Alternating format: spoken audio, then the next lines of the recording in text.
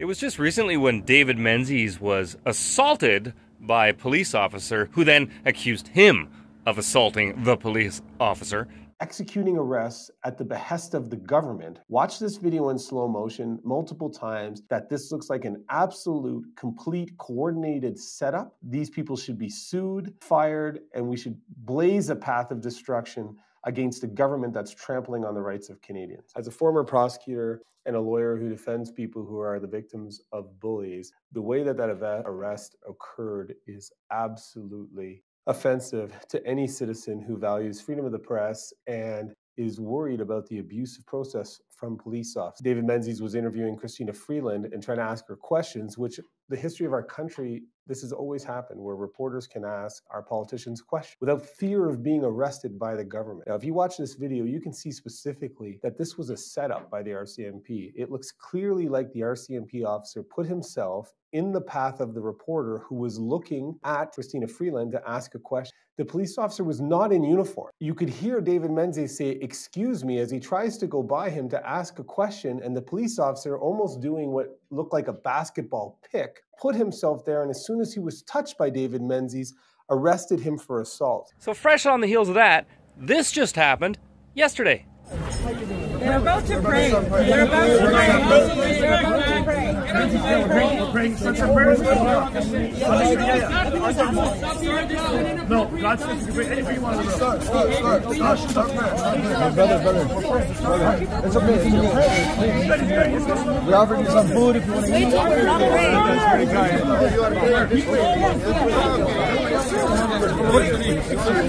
This is the King's Highway. I'm not going to move. What is going on here? We just want you to What's the problem? Guys, excuse me. We're trying to put him behind the... Hey, that's my guy. That's my guy. Stop. Public safety, you have to say why don't you take care of the... Stay back, guys. Stay back. Hey, stay back. Stay back. Stop pushing forward. Everybody back. Did you see what that showed? There was a pro-Hamas protester. You probably recognize him. He's the guy who shouts hateful things at synagogues, at Jewish schools. He's the one who has been leading the Hamas rallies around Toronto. David was trying to interview him, and he said, "I'm going to pray in the middle of the street right now." Okay, well, you go ahead. It's a public street. David can stand there. But no, the police came and pulled David off the street as if it became suddenly a Sharia street, a mosque or something. And then they later arrested him. They claimed he didn't show his ID to police, which is a requirement in Canada. But take a look at this. Those wicked liars are lying. Here is footage of David Menzies going through his wallet, pulling out ID to show the police, and they arrest him and put him in the back of a paddy wagon anyways. Take a look.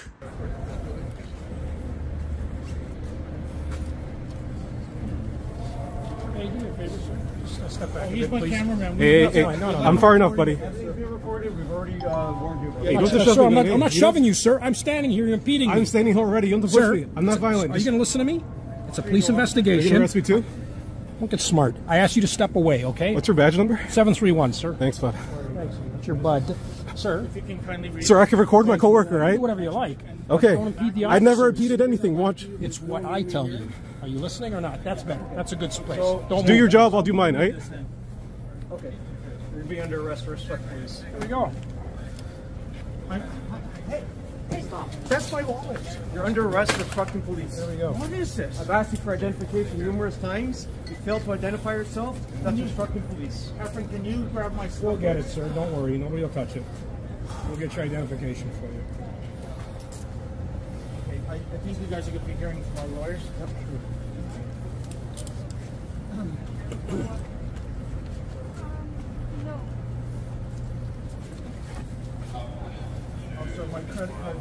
I'll get them, sir. Don't worry. Nobody will touch your property.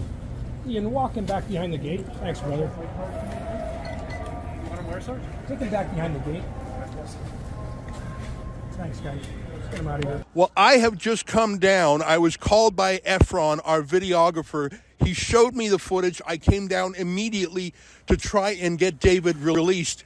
I presented myself to 51 Division. They say they are unable to tell me where David is. He may be here or he may be at another location. We're trying to find out where he is. We're trying to get him out tonight and home tonight. It's obviously outrageous that he was arrested at all. He committed no offense at all. This is the Toronto police having a political bias. They are having two-tiered policing. Every weekend, the police abide hours and hours of hate marches, blasting at Jewish synagogues and Jewish schools.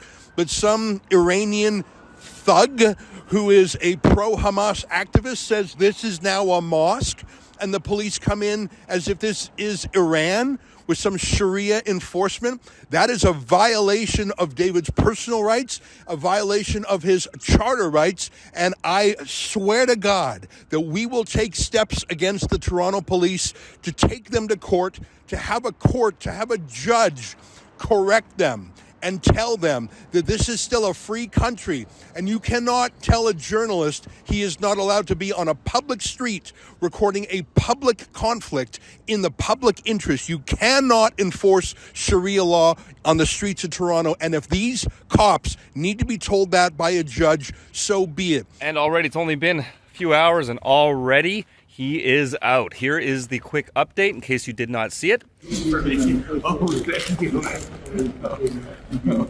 I promise you on behalf of our viewers that we will not only defend you against their bullshit charges, but we will take the fight to them and sue them for not only the torts they committed against you, but also the charter violations. I'm so sorry you went through this, and I thank you on behalf of our company and our viewers.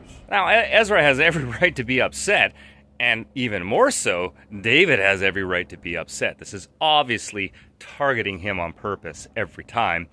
They don't like him because he does his job. He actually asks questions. He's not part of the legacy media, and he's not friendly to the sitting government.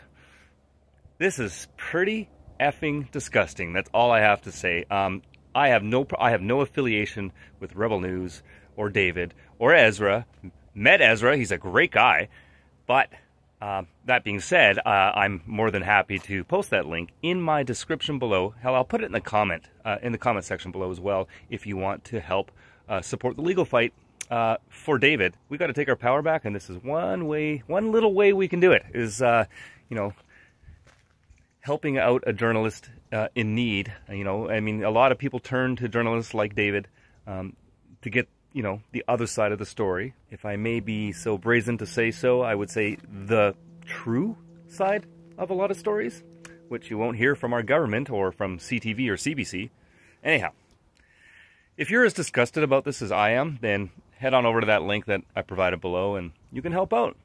JustinCredible.tv. If you like what you've seen and want to support this Justin instead of that Justin, click that big shiny join button to become an exclusive JCred TV member and receive some awesome membership perks. Keep on rocking in the free world!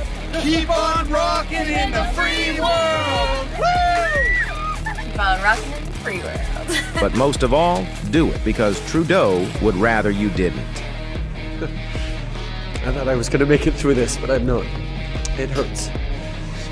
Freedom! Freedom! Freedom! Freedom! Freedom is essential.